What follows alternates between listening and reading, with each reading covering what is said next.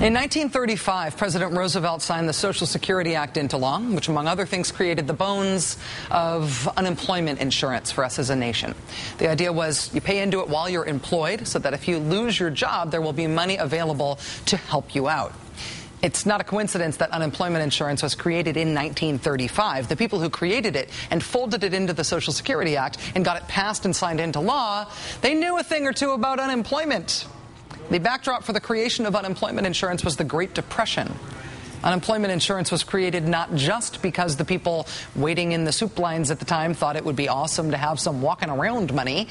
It was created because it was sound economic policy. Obviously, having a system of unemployment insurance is in the best interest of anyone who might ever, for any reason, lose their job. But it's also in the best interest of the country, of our entire economy. For one thing, it's better for everyone if we don't have people who lose their jobs immediately falling off a financial cliff, ending up on the street after their last paycheck. That's just not good for society, even if you're not personally the person who's on the street. But unemployment insurance is also a way to stimulate the economy. In the kind of economic situation that we have been in since the deep recession that started in George W. Bush's second term, in which there isn't enough demand in the economy, in which there just aren't enough people buying things, the government is constantly looking for ways to stimulate economy, to stimulate demand, for ways to get more money into the economy, money to keep businesses open, to sustain and create jobs, to generate growth. And one of the most efficient, most effective ways to do that, just talking in economic terms, regardless of your politics, one of the most effective ways to do that, to stimulate the economy, is to put money in the hands of people who need money really badly and who will therefore spend it right away, which is what unemployment benefits do. Because of the crisis that was caused by the financial collapse, we have the highest rate of long-term unemployment in this country since when we first got unemployment insurance, since the Great Depression, since the 30s. There are nearly 6 job seekers for every available job in America right now. One of the most surprising things about politics since the crash happened and since unemployment spiked is how many politicians apparently hate people for being unemployed. Hate the unemployed, or at least they're willing to voice that for political reasons.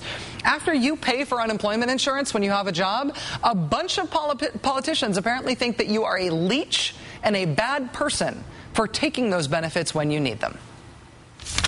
That's what's happened to us, is that we have put in so much entitlement into our government that we really have spoiled our citizenry and said, you don't want the jobs that are available. That's Sharon Engel, the Republican running to replace Senate Majority Leader Harry Reid in Nevada. She thinks people on unemployment, as you just heard, are spoiled. That doesn't create new jobs. In fact, if anything, continuing to pay people unemployment compensation is a disincentive for them to seek new work. That's Republican Senator John Kyle of Arizona, who thinks people are unemployed because of unemployment insurance. Same reason I burn down my own house regularly, ever since I got the fire insurance.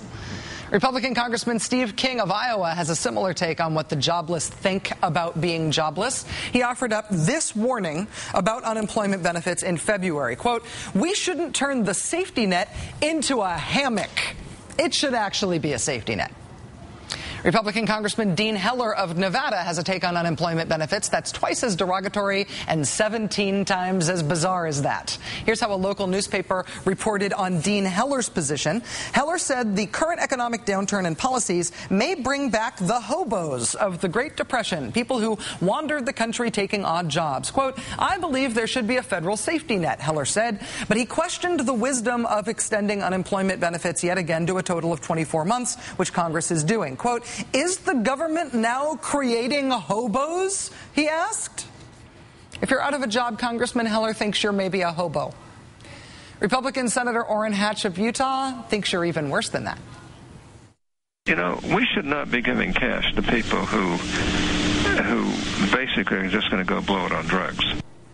Senator Hatch actually proposed an amendment to the jobs bill earlier this month to force anyone getting unemployment benefits to submit to a drug test. Because, you know, land of the free and all that. Now pee in this cup. Andre Bauer, the Republican lieutenant governor of South Carolina, compared people on assistance famously earlier this year to stray animals. My grandmother was not a highly educated woman, but she told me as a small child to quit feeding stray animals. You know why? They never leave. Because they breed. You're facilitating the problem. If you give an animal or a person ample food supply, they will reproduce, especially one that don't think too much further than that. And so what you've got to do is you've got to curtail that type of behavior. They don't know any better. We've got the worst long-term unemployment in this country since the Great Depression. This is going to have repercussions in our country and in our culture for generations. The political leadership we're seeing on the right in response to that call the unemployed animals, drug test them, call them bums, say they're only out of a job because they're lazy and they want to be. Insult, insult, insult. And to add real injury to all of that insult, today every Republican in the Senate, plus our friend Ben Nelson, blocked a vote on a bill to provide badly needed help to the long-term unemployed in this country. And as a result, starting tomorrow, more than a million Americans will lose their unemployment benefits. This might sound like something you've heard before. This is the sort of thing that's been knocking around in and out of the headlines for months now. And it's true. It's because Republicans have blocked extensions of unemployment benefits before. It's kind of been a Republican hobby horse lately.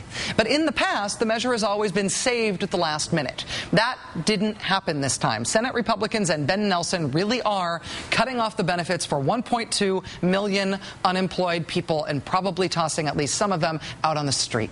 And as an added bonus, they're giving up the opportunity to stimulate the economy in the most efficient way we know how. Ta-da!